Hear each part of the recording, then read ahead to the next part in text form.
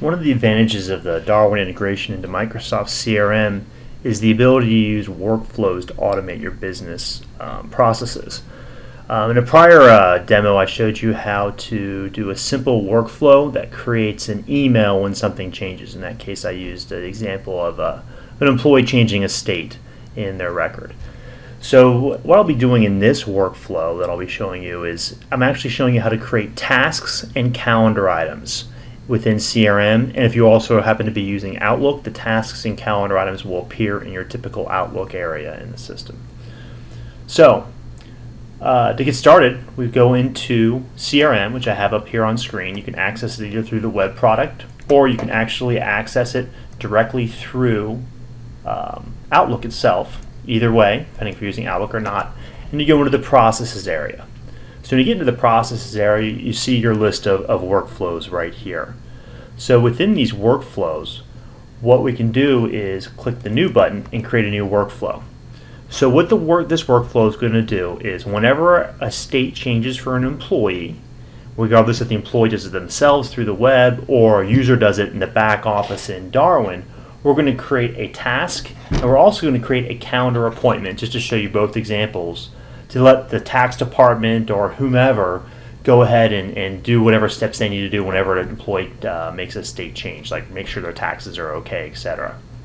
So we're going to name the new process appointment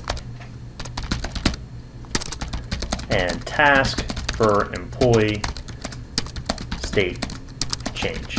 And remember, I'm using the employee changing a state as my example here. It basically can be based upon any data point for the client and employees. So this is just an example of how to create these tasks and appointments based upon any data changing in our back office. So in this case, we're talking about an employee. So the entity that this workflow will run on is the employee entity, and the category, of course, will be a workflow. So by clicking OK, we'll get to our workflow process screen right here. So this will decide when this workflow will run. So the scope is always going to be organization because it's a business, or it's an organization-wide business rule. I'm going to start not when the record is created, because I don't care when the employee first comes on, but when the record field changes. So whenever the state field changes, that's when we're going to go ahead and run this workflow. So you simply look up the field that you want this workflow to run on when that field changes. In this case, when the state field changed, we'll go ahead and click OK. So at this point, whenever that state field changes, whatever we have down here, this workflow will actually run at that point. So last time we did this, we just sent an email. Let's look at the other steps that are possible. So when you click the Add Step button right here, there's a whole bunch of other steps beyond sending the email. In this case, we're actually creating a task and we're going to create an appointment, two separate things. We're just going to use the Create Record option here. And this is what's really powerful about workflows. You can create and update records, and we'll do a different video for updating records. But I can go ahead and click Create Record, and I can create anything I want in the system. Regardless of what type of data point it is, I can create anything I want. In this case, we'll just start off with an appointment. So this is an appointment that will appear in CRM, and then once again, if you're using Outlook, it'll be actually a calendar appointment within Outlook itself. So we'll put in here appointment reminder to check tax records. Since we're changing the state, we're gonna remind somebody to check this employee's tax records. So this is just a description of what we're doing. So we're creating an appointment, and we click the Set Properties button. And we'll see the fields that if you're using Outlook, you're pretty familiar with. These are the fields that are going to be displayed in the Outlook appointment. So the subject is going to be this. Now, just like with the email version, we can do a mixture of dynamic and static fields. So we can say something like this: please double check the tax record for, and we're going to go ahead and dynamically grab the employee's name. So if we come down and we just grab employee here, that'll contain the employee name, click Add, make sure it's in the right spot, and OK. So when this appointment appears on somebody's calendar, it'll actually say, please double check the tax record for whatever employee that we're working with at this point. And then we can have required people and optional people associated with this appointment. If you leave it blank, it will just go to the owner.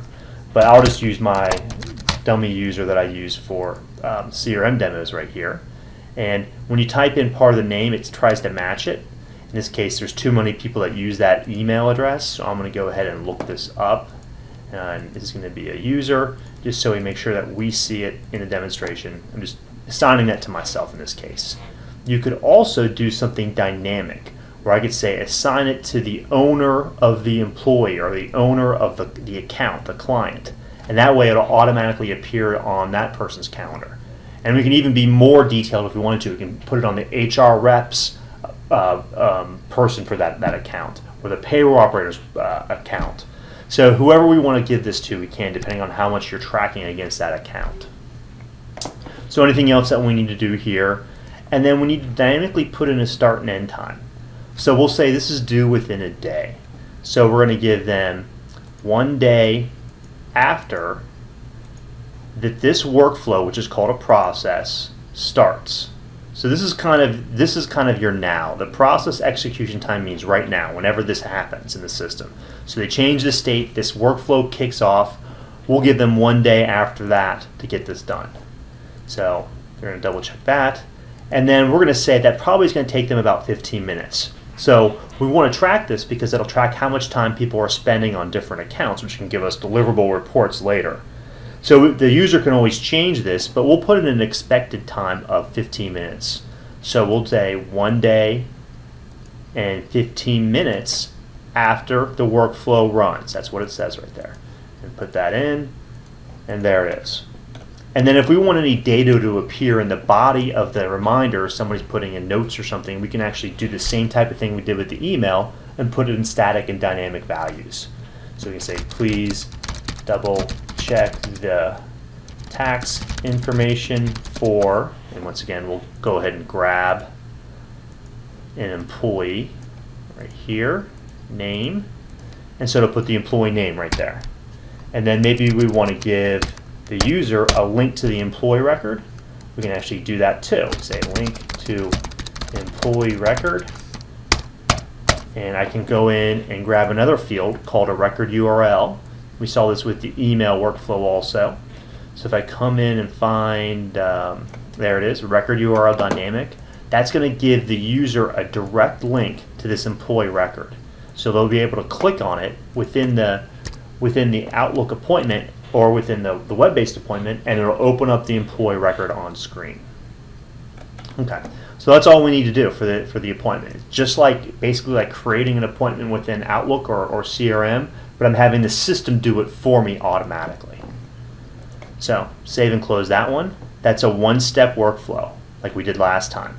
But we can have this workflow be as many steps as we want. Maybe somebody else is going to be assigned a task associated with this. So let's create a task now too. Once again, same step. Just create the record, and we'll do the same thing here, except we'll say this is going to be a task, and that's just a description of the steps we're taking. We're going to go ahead and create the task, which will be under T right here. There's the task, and set the properties. So similar proposition as the appointment. So this will be a task, and we'll say, please double check tax information for, and we'll grab the employee name again.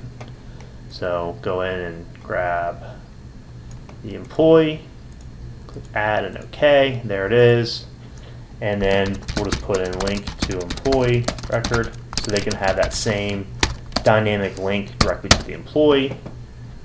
And we'll go ahead and grab that record URL dynamic field. There it is. Click add and put it right there. There it is. And we can put other information on here too. We could put in, employee. If we wanted, instead of linking to the employee, we can have the employee phone number appear right there. So if I wanted to bring in anything else related to this employee or to the client, I can grab that information directly from the screens. So there's the phone number field, and I'm going to put that right there. Put an email address, anything else I want. And because this is a task, we'll go ahead and put in a due date here. Once again, we'll make this one, we'll give them 2 days to do this one. 2 days after process execution time. So we can go ahead and put that in there. And then because we have the fact that, if you notice here, we have a value of the appointment when that was created right here, I can actually daisy chain tasks and appointments to kind of have a workflow process. The appointment's due this, then 3 days after the appointment is due, a task is due, then 3 days after that, another thing is due. So I won't be that complex here, but it is possible to kind of have a series of tasks for these types of things. And then we'll put in an expected duration. We'll say it normally takes us 5 minutes to do something like this. So once that's done, we want to make sure we put in an owner here. It will default to the standard owner if I don't put one in. So I can put in a static owner, or I could do something like this. I can come in and say, whoever owns this account, that's actually who will get this task. So instead of putting in a static owner, it's actually going to be dynamic this case. So it'll look at who owns that account, and that's who's in charge of this task. So once I've saved that, my workflow's done. I'm creating an appointment and a task. It took me just a couple minutes to get that done. Whenever that state field changes, this workflow will kick off. So I'll go ahead and activate this. That means just turning the workflow on, and we're done. So now if I go back over to my back office, I'll bring up an employee, and let's bring up Melanie Rockford right here. We'll go ahead and change your state from Ohio to Michigan and click Save. So we've done that. So what's happening behind the scenes, the synchronization is synchronizing the data, obviously. If I go into today's activity logs here in my back office, I'll actually be able to see the change here too.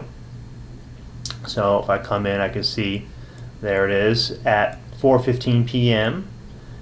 The state was changed from Ohio to Michigan by this user on this screen right here. So in the back office, in CRM, let's see if it's actually finished synchronizing. So I'm going to go back over to my employee list right here and bring up Melanie. And here's Melanie Rockford. Open up her screen here. And we can see, there it is. Michigan has already been synchronized over. So the workflows are running behind the scenes right now. And so we never have to do this, but if we want to see workflows running, we can actually see the workflows right there. And we can see the workflow has already run. It ran within a few seconds of that being done. So if I open up the workflow, we can see this is what happened. This is the workflow I created.